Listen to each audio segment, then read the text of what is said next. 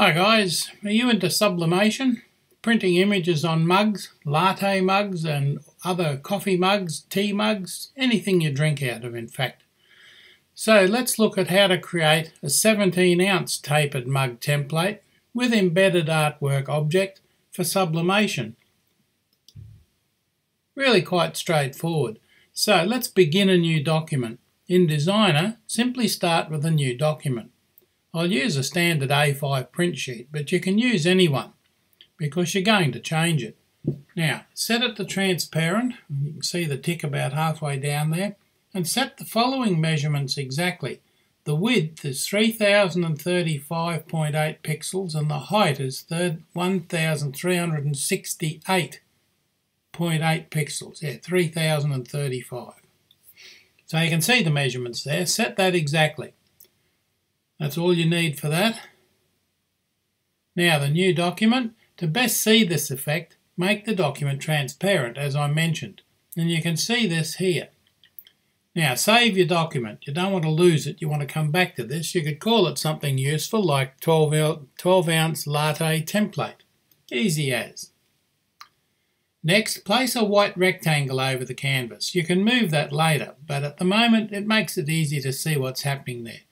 Make sure it's exactly the same size as the canvas and perfectly white, 255, 255 and 255, for example in the RGB sliders. Now we need to place some guides exactly in the right place on the canvas. Now let's look at those in detail. You can see them listed there in the Guides Manager, and these have to be exact. Bring up the Guide Manager and enter these guides exactly. You can see them there, 328, 684.5, 1152 and 1369.1. The vertical guides are 477, 1517.9 and 2557 pixels. Now when you type these in, Affinity may actually round them up or round them down, but if you've typed that in, what you'll get is exactly the right size guide, even though the display rounds them out. It's quite annoying when it does that, but we can't help that at the moment. Now your canvas will look like this, and currently you have one layer, that's the white rectangle. Now this is the tricky bit, and it's also the important part. We need to draw in the outline of the curved latte mug, and for this we use the pen tool. So select the pen tool on the left-hand toolbar and set the stroke to 4 pixels and the colour black. Now place the first point on the left and connect all the points in one continuous line from start to finish. Place the point, hold Shift and click. Some lines may go right off the canvas. For some obscure reason it follows the guidelines and not exactly where you're going. And I haven't worked out whether this is because snapping is on or off, but it doesn't really matter. Just don't panic if you don't see the guidelines in the places where they should be, because you can use the node tool to drag them into place. So just scroll your canvas across to find the endpoint nodes, and with the node tool just drag them to where they've got to be. And you can see there where they've got to be. Horizontal, vertical, well, oblique line down to the first vertical, across the bottom, up an oblique line to the top horizontal, and there you go. Now press Command D to deselect when finished, or Control D. You must have one continuous line right around. You can't do separate lines. It won't work if you do separate lines. You've got to go line, line, line, line, all the way around, and then deselect it. If you do separate lines, the mask simply won't work. Now, using the node tool, select the exact centre of the top line and draw it up to the top. Do the same with the bottom line. Your end result will look like this. Now you can see your shape beginning to take shape. Note your layers display now. We're ready to add our images. And remember that those node lines that you drew around there with the pen tool, that's one continuous curve. If you see 1, 2, 3, 4 there, you've got it wrong. Don't take your finger off the shift key.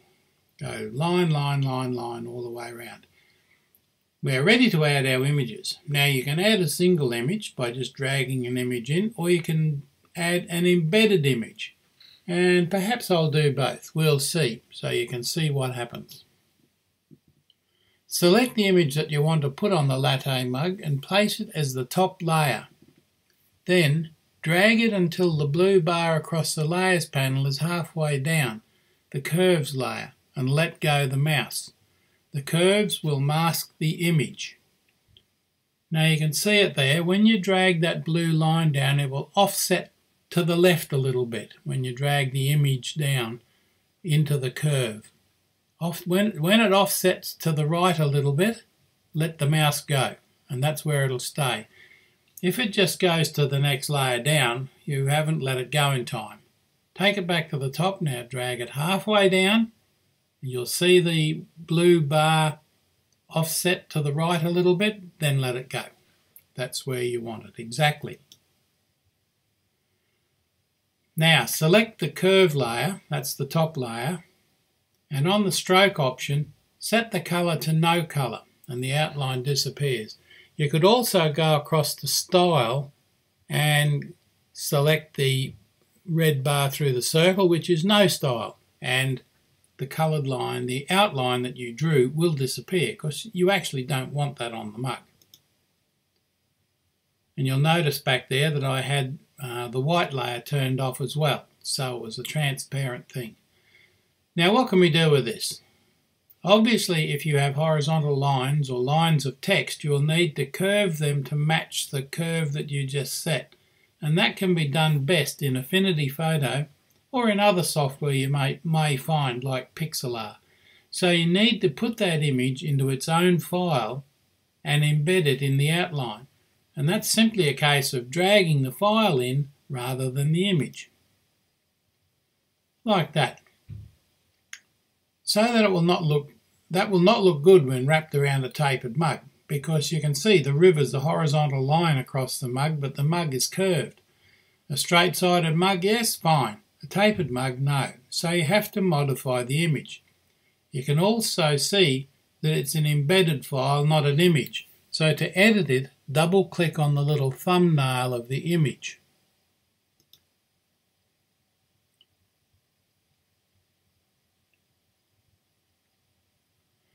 You can either do that with some degree of success in Affinity Photo, or switch your image into another suitable program that can easily shape your images, save it and put it into the embedding file, and reload it back into this design. It's relatively easy. Something like this.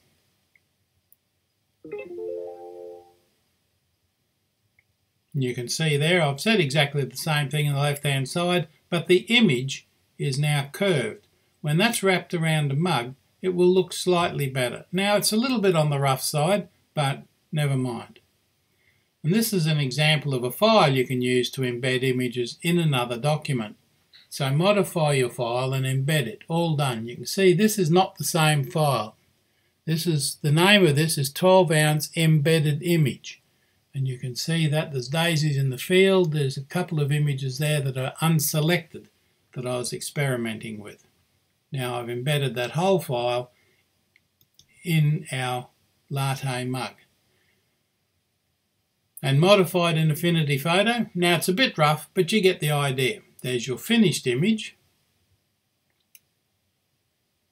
You export that and away you go. So thanks for watching. Don't forget to subscribe and click on the thumbs up to like. Remember, the important part of this video are the measurements. Plenty of images you can find at Envato Elements in the Envato market there. Very nice.